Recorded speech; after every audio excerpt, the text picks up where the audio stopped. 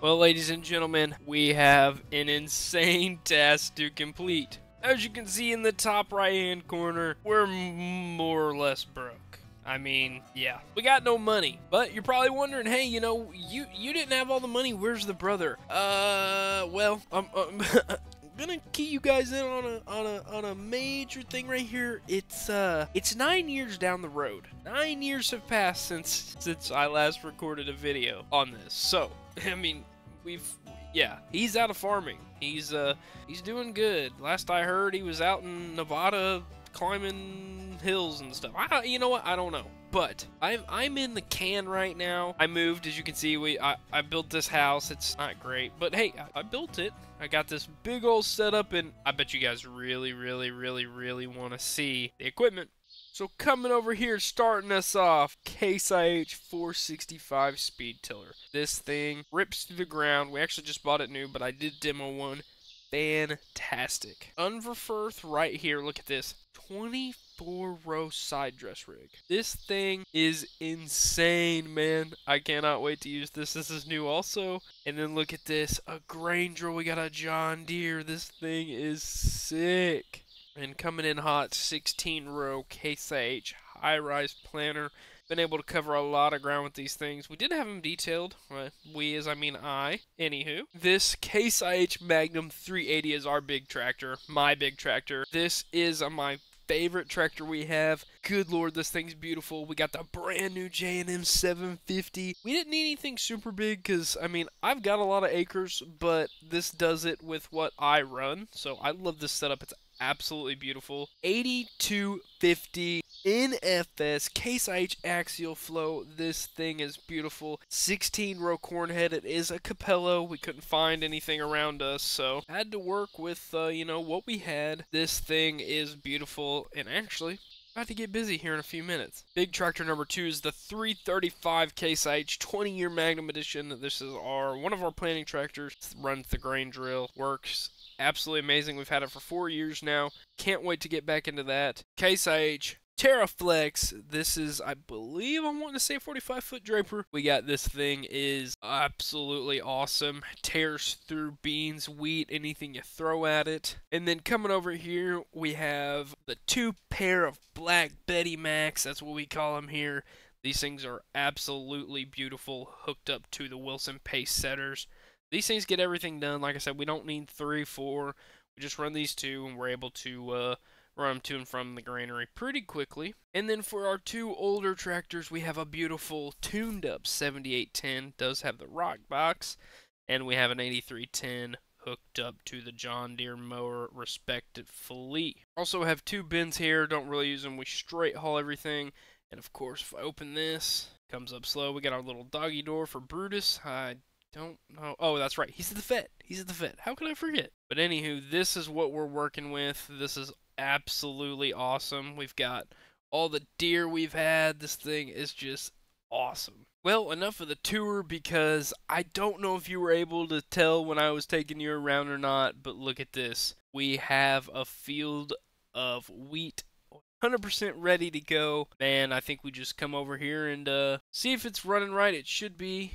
Yeah, I think it will be. Oh yeah, this stuff is ready. So let's go grab the combine. We'll unhook the corn head. Take this over here. We'll get the trucks out, get the auger wagon out, and we'll be ready to run.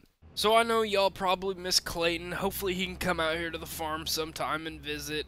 Man, I'm really hoping, because we had some great times together. The farm is still standing. We do own a field over there, but we did sell off most of it because it was just too small for what we use now to farm, but miss it a lot. He ended up taking Grandpa's truck, so he got that fully restored. It looks great. I'll have to see if I can find some pictures for y'all, but I'm starting to really gear up for wheat harvest. So man, I'm getting antsy. I'm getting antsy. So the 8250 is all ready and raring to go. We just, like I said, got to pull one of the semis out. Probably pull both of them out. Probably only gonna run one today, and then of course we will grab the grain car and we will be ready to hop into this thing and hopefully knock this thing out. Alright, and here we go, edging out of this thing. Man, like I said, this setup is clean, nothing beats it. We could probably run a little bit bigger of a grain cart, but like I said, we make do with what we have, and I think we're ready. We got everything set up, so yeah, let's go ahead and get this thing fired up. Alright, get this head spinning as fast as it's going. Let's see here. Bump that down 1 or 2. Slow it down just a little bit. Yeah, that'll be perfect. So, we're gonna go ahead and, oh, look, we're doing it. We're going after it. Here we go.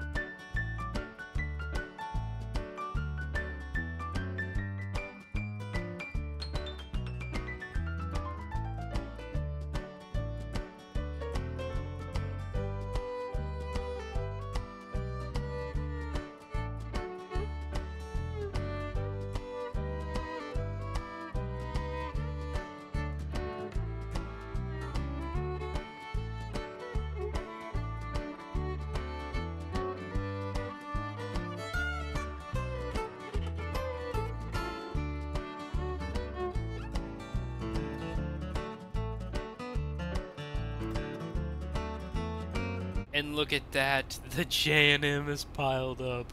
Good lord, it's time to hop in this thing and unload it. Alright, so let's approach this carefully as we can. Don't want to hit the Mack over here. Let's see over here. I think we're pretty much lined up. We're close, but we're lined up. Let's see here. And there we go. It's unloading. We'll start slowly pulling forward, and we are unloading this wheat. The bushel average is 110. That is insane.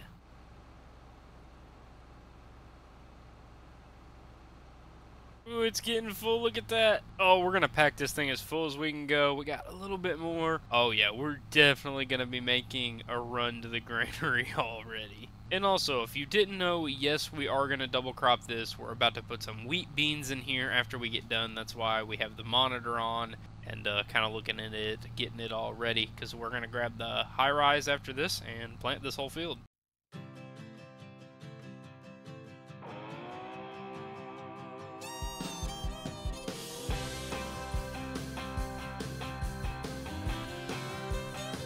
Well, when I woke up, she was looking at me.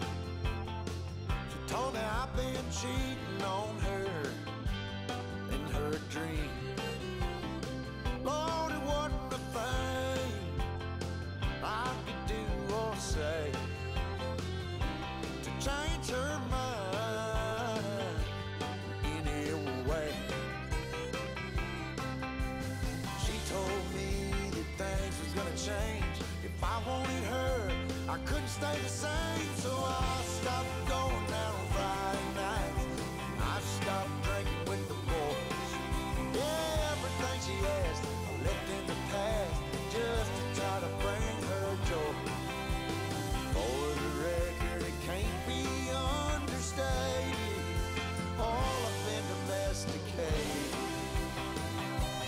She told me top off her Jeep, the one I bought her when I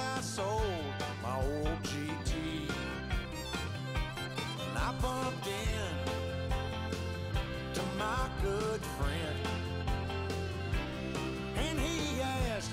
Alright, so we've gone ahead and pretty much brought the other Mac over here. I mean, we filled this one up. I could have ran it off and just come back, but we're trying to just go ahead and finish this field out before the day expires. So I think that's what we're going to do. We'll hop back up in the 8250 Case IH axial flow and get her knocked out. Here we go. Let's put the head down. Go ahead and fire her up.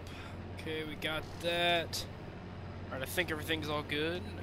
Let's edge right into it. This should be our last pass right here in wheat, and then we will be done with this field. We have 2 full loads of grain plus a full grain cart and whatever we have left in this hopper. So the bushels an acre was insane. This is the best wheat we've ever seen in our entire life, and as you can see, and as we're hauling the mail across the field, we do have to actually plant some double crop soybeans in here shortly after that. So we'll have to round up the planter after we get this other wheat field done and seed some beans. Well, it's been a while, and we've moved our combine and our auger wagon completely over here to our last wheat field. Now we're going to hop up in this other Mac, stage at the end of the field, and I think we're going to call it a day there. We'll haul the grain first thing in the morning, but since it's already getting late and we finished this full field, I think we will retire a little early.